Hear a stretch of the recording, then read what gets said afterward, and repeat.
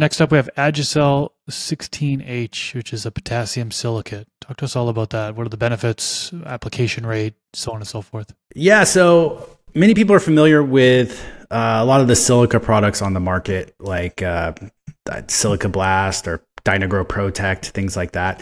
The Agsil 16H is just a dried powder that allows you to make your own liquid silica by adding your own water. So you're not paying for them to ship water. So you end up with about a pound will equivalent to about a gallon of Dynagrow Protect in terms of the ratios.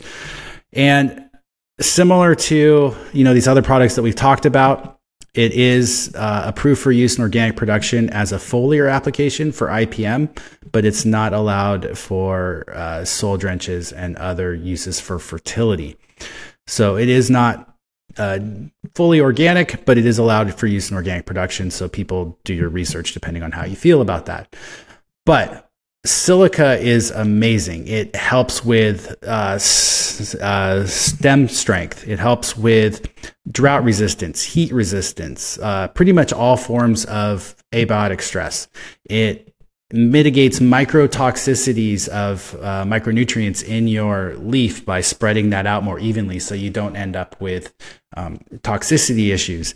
It has so many benefits. I did a whole podcast with Dr. Wendy Zellner just talking about silica, and I learned a ton. It really should be an essential mineral.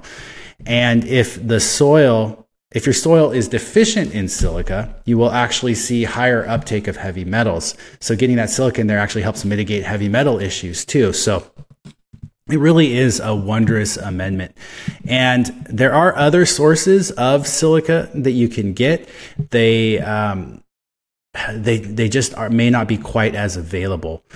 But some other options for folks are diatomaceous earth is another one.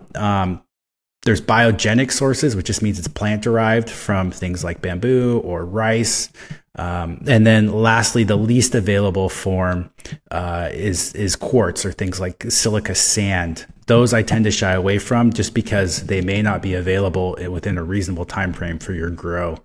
So adding them, you may not get a result for months to years in terms of availability. But yeah, I think people should do a deep dive on silica and really consider utilizing it in your grow. This clip is brought to you by AC Infinity. Use discount code MrGrow at 15 to save on any of their products.